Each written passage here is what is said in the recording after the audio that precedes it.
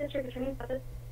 Yeah, hi. I wanted to see what I have to do about filing a restraining order against this guy harassing me for 6 years through electronic harassment, threatening me about sextortion scam that he's spying on me through my monitoring services. He's spying me through my phone, and he's been invading my email and hacking my internet search results and posting stuff about me on social media that is obviously sextortion scam and making exploitation on me through Facebook.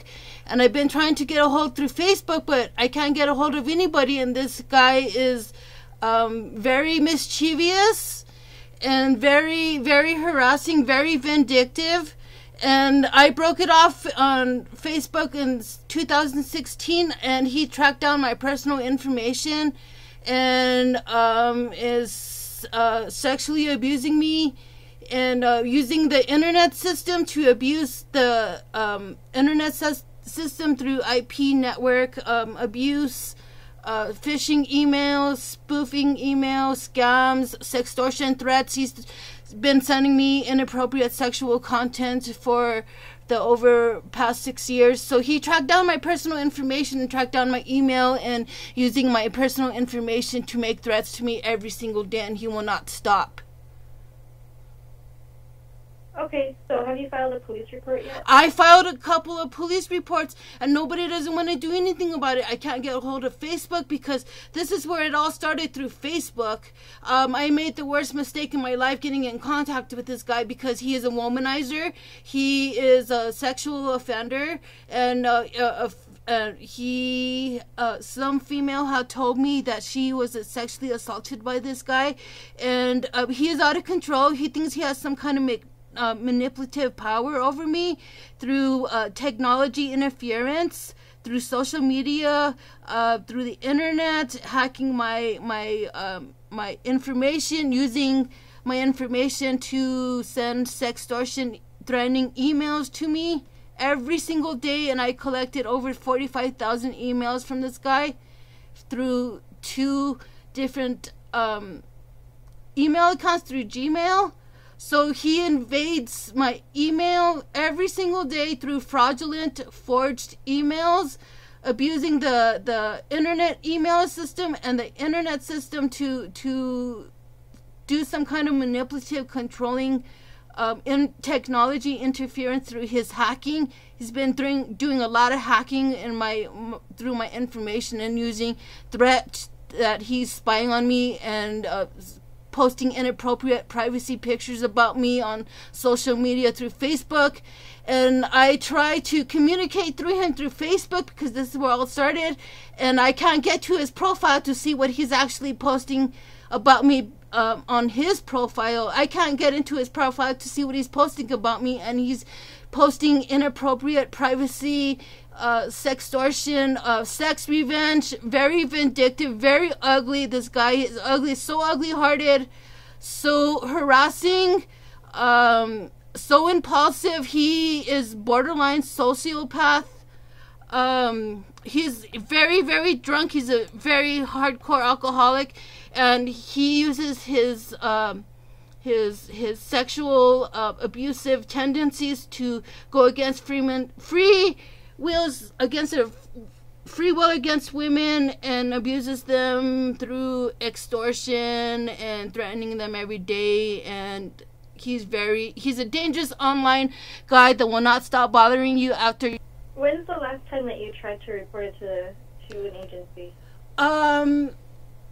I wanted to call the FBI and tell them about the sextortion incident, about him spying on me through my monitoring system, through my cameras.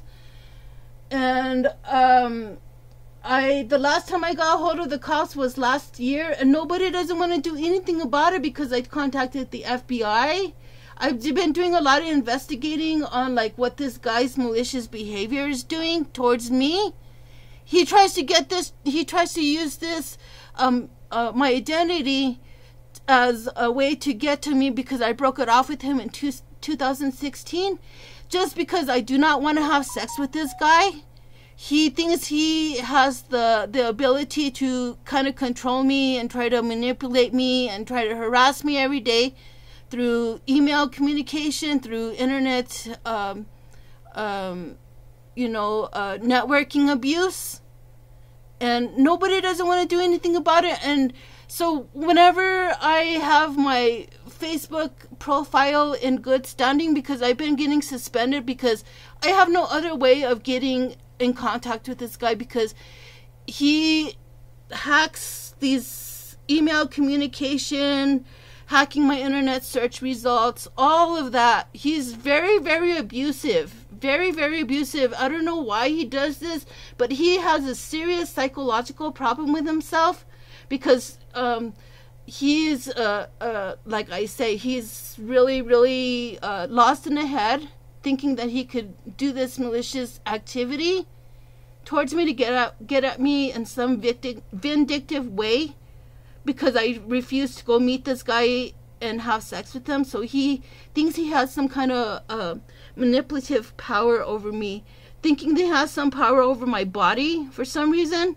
And this guy is really, really, truly offensive. Like, he needs to be caught, because just because I didn't do anything about it, he thinks he could just keep doing this in email invasion by, like I'm saying, very, very intrusive, very, very harassing. And he needs to be stopped and be told that he can't be doing this to women and get away with it, because he thinks that I'm not going to say anything about it to the cops.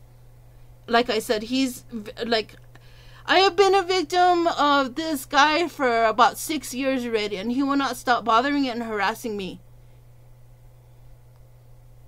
So nobody doesn't want to do anything about it, and I don't know what to do to get this guy, because he's overseas. He lives in Finland, Europe, and I'm here in New Mexico. So when I got in contact with him in Facebook in 2016, I broke it off, and since I broke it off, he is a online dangerous offender to stalk women online and cyber abuse them, cyber stalking. And like, this guy's out of control. He needs to be put in his place for the cops to tell him to stop bothering me, because I don't know how to file a restraining overseas, but I have so much evidence against this guy. I have over 35,000 emails from this guy. I have screenshots of internet search results of him hacking my internet profile names.